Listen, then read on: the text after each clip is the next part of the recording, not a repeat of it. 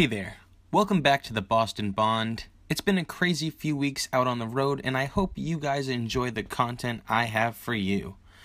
Remember to share the Boston Bond with your friends so we can share knowledge of the rideshare services like Uber and Lyft. They really do make the world an easier place to get around.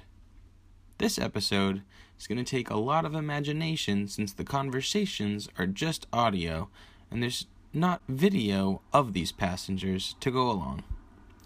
The first passenger you're going to hear is Hannah. She's an office manager at a company in Boston and is loving it after years of restaurant managing and working in call centers. We chatted about the advantages of Uber and Lyft, overtaking regular cabs, and if you take a listen, you might just learn about something you didn't know before. Let's go ahead and ask her why she likes these platforms. And make sure to let me know if you agree with the passengers in the comments. I always enjoy taking a Lyft or a ride sharing over taxis because I always feel like, number one, the taxi drivers are always so rude or they're on their phone, so you don't really get like that human connection. But aside from that, I feel like they're really reckless with their driving. Whereas in a Lyft, you're in somebody's personal car with their own personal insurance. And yeah, Lyft and Uber do supplement that insurance to an extent so that if you do get into an accident, you're actually covered pretty well. And although taxi drivers do have to go through some sort of licensing process to drive a taxi, they're not in their own personal cars. So I always feel like they're a little bit more reckless with their driving. If you get into an accident, you don't always know exactly what you're going to be doing. Whereas when you're in a Lyft or an Uber, they know exactly where you are at that every given moment because the app says where you are. And I've actually been in a car accident in a ride sharing. No way. Yeah. Oh, that's awesome. I'm glad you have. It Only was so a we can talk. really minor car accident. So like, yes, it was an interesting experience, but nobody was hurt. My ride sharing driver at the time, I don't remember if I was in a Lyft or an Uber, but he actually ended up hitting somebody on a bicycle. But the bicyclist was going very slow, and he kind of just like didn't see her and just tipped her over. So she was okay, just shaken up. But we put her in the car and took her home with us. It was so bizarre. That's bizarre. It was really bizarre, but like it was kind of nice because there were 3 of us in the car. So there were 3 riders, 1 driver. And so the car was almost full and we had just enough room to stick her in the car with her bicycle. Oh my God. And we drove her to her house, and obviously she filed a claim. And what's nice is that because the driver's protected to an extent, but it was obviously his fault because he hit her. But what was nice is that because they had a record of everybody in the car and in the car of the ride sharing app, her insurance was actually able to reach out to individual riders and ask their account of the story. Okay. So I actually got a call from her insurance, and it was like, what happened? Can you give us like an idea? Was he distracted? And we were kind of able to defend the driver who was really just driving and honestly didn't see her. And she kind of came out of nowhere. So it was kind of nice to be able to like voice your opinion, but also the app knew exactly where we were. And it was just like really interesting to have that experience because all of the information was logged through the app. That's which amazing. You don't have in a taxi. Like you could get in an accident, your taxi could just take off on you. Like there's no record of you ever being in that taxi, which is really scary. That is amazing. You've raised so many good points as to like why this is a great platform, how to take rides and stuff. And you get to meet cool people. You get to meet amazing people. I've been on many dates with people I've met in my Uber pool. No way. Yeah. Really? Yeah. Wow. I actually have a good friend that I met in a Lyft line. That I met through Lyft line. Do you think that guy is still ride sharing? The driver? Yeah. I know he's ride sharing because I got matched with him later on. Okay. Did you ask him if he's been getting into hitting more people on bikes and stuff? No. We actually, so the second time I was in his car, he was like... Do you happen to know if I'm staying on? Yeah, so I got in his car again and he recognized me and then I immediately recognized him and he was like, oh my gosh, how are you? And I was like, oh, I hope everything worked out all right with that accident. And then we went out for a drink. And then he didn't get back in the Uber or anything, but we did go out for a drink after. Oh. He didn't turn the app on after? No. Man, that's awesome. Yeah. How do you feel about which one do you think is better? Which one do you like to use more, or do you just use whichever one's cheaper? What do you find for major differences between the apps? Uber and Lyft. Yeah. I tend to use Uber more, only because I have a really high rating on Uber for some reason. I also think I have a high rating on Lyft. But because of my high rating on Uber, they send me a lot of promos, like 50% off rides for 10 days or something like that. So I tend to use whichever one is cheaper. And honestly, Uber just sends me more. But to be honest, more often than not, I have a better ride experience in a Lyft than in an Uber. What would you say the major differences are? The differences are usually with the driver. Okay. I feel like the drivers are a little bit more attentive to the customer experience. On Lyft? On Lyft. And with Uber, you kind of get more people who are just kind of like robotic about driving you from place to place. I also feel like the customer base in Lyft is much more friendly. When you get into like an Uber, you get in with like a lot of bros, like a lot of chads. You know? Oh my god, that's awesome. I 100% agree, and I didn't want to be the only one to say it, so I'm glad that you're saying it. No, I agree. I think that when you get into an Uber, you know, more often than not, it's just people just trying to make their living, just driving people around. They don't care if there's any conversation, you know. I take Ubers sometimes, obviously, and Lyfts, and it's sad when you want to have a conversation as the passenger, and the driver's just like, you know, piece of shit, you know? Yeah. It's like, dude, I know. And like, sometimes fucking you don't talk to wanna me, talk, you know? But yeah, like, true. But like, if someone's trying to talk to you, I just think it's always nice because you never know what that person's going through. So True. It's like, even if the driver's just kind of like wants to talk, it could just be that they were like had a really boring day or they had a really bad rider. And, like, Yeah. They just need a little pick me up. Right. Happiness. I'm happy about today's Lyft rides because they've all been great. I had a car full of like law students. From where? Suffolk? I don't think so. But they were like not like your like OG like lawyer type, like, you know. I find that a lot of people that are like lawyers in Boston or studying law are like not very friendly. You know what I mean? I couldn't tell you. I don't know any. Well, Yeah, I know actually one person studying law. That's it.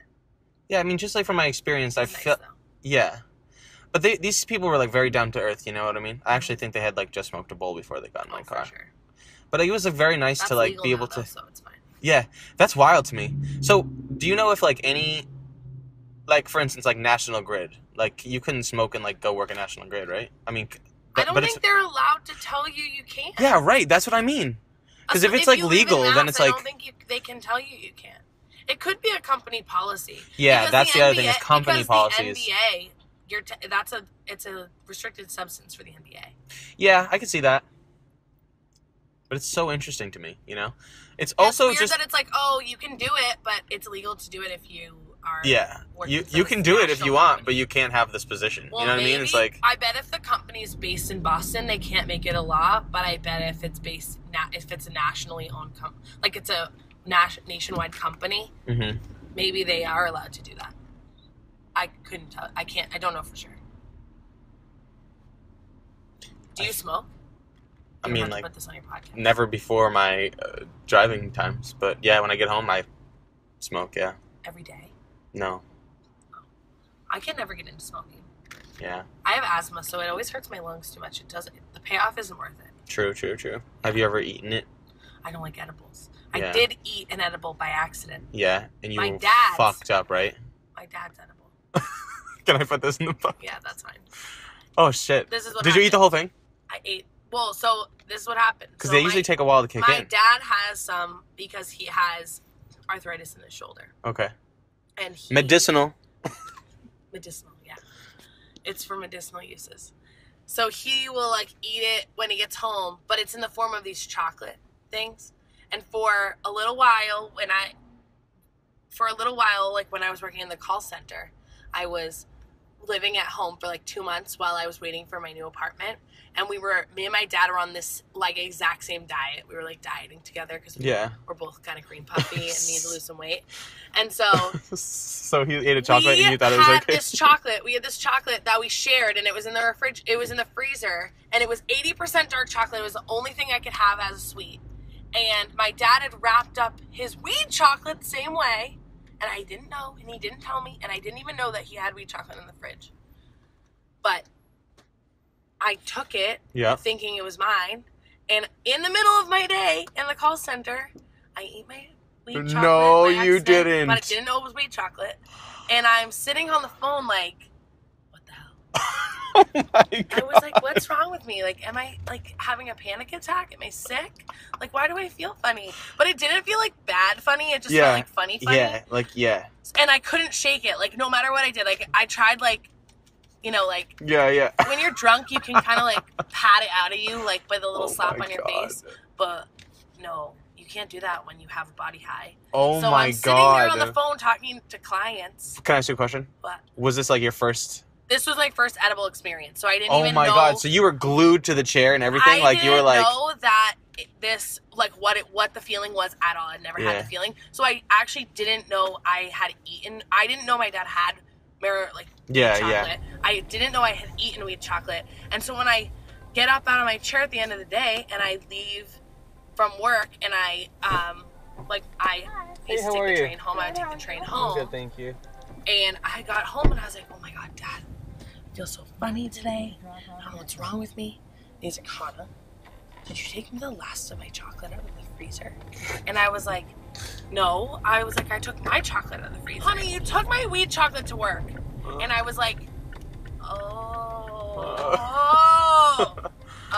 yep. Reasons why I felt weird all day, Dad. Thank you so much. That is awesome. So apparently, a couple of these seagulls just like straight up sit down right in this parking lot. They're just like, bro, this is our house. This is our parking lot, and we refuse to move. The next passenger on the Boston Bond goes by the name of Kaylin. Interesting name, no T, just Kaylin. Very cool. Okay, so we have a very short amount of time to do this. Unfortunately, had her car this is a very interesting story, and I wanted to go ahead and share it with you guys. The story. We are in the car with Kaylin. What an interesting name, let me just tell you, first off. Thank you. From Milwaukee. Where are you staying from? Well, so I live here, but I came in from Milwaukee today. I was vacationing there for the last week. Okay, like visiting? Visiting friends, yeah. Okay, cool. So I'm driving her right now to actually the impound lot, right? That's I'm right. driving to the tow lot. Man, that is a bummer. So, and it's the craziest story, and it's like, come on, give her some slack. But yeah, so what happened exactly? So what happened is when I flew out to Milwaukee to visit some friends, my brother had my car, and he was going to stay at my apartment before he flew out of Boston. We were both in town for a wedding. And he had my car, and it turns out that some lights went off and it needed to go into the shop. So he actually ended up driving my dad's car to my apartment and parked it in my paid-for parking space that I rent from my apartment building. For a good amount of money. Oh, yeah, definitely. I mean, we're in Boston. It's a good amount of money. Yeah, okay. There, yeah, every month. Like, you're spending, like, $180. $180 Okay, so you're spending, like, over $1,000 a year just to, have your car here. Exactly. Which is crazy, but okay, go ahead. I mean, yeah. So I have this spot. My brother parks my dad's car there, and while my car's in the shop. So I fly back in tonight. I started traveling at 3 o'clock this afternoon. I get back off the T, walk home, and there's no car in my parking space. Not a good sign. Not a good sign at all. So I called the towing company. Turns out they towed it about 24 hours after my brother parked it in the parking space because it doesn't have the little sticker on the back of it that says that it's registered there. And so now I'm going to go pay more than what I pay in rent for my little parking space. Oh my gosh, this girl is going to dish out $200 when she already has a spot that she has paid for because they didn't have this. Now, my thing is and we talked about this obviously before started recording the podcast, but dude, give her a call, you know? Yeah, just let me know. That's what I'm saying. Yeah. Give me a call, be like, hey, someone's parked in your spot that isn't your car. Do you know this person? Are you doing it? And if it's not, hell yeah, get rid of them. Yeah. But just give me a heads up. Also, the towing company didn't call my dad, who the car is registered for it. It's been 3 days.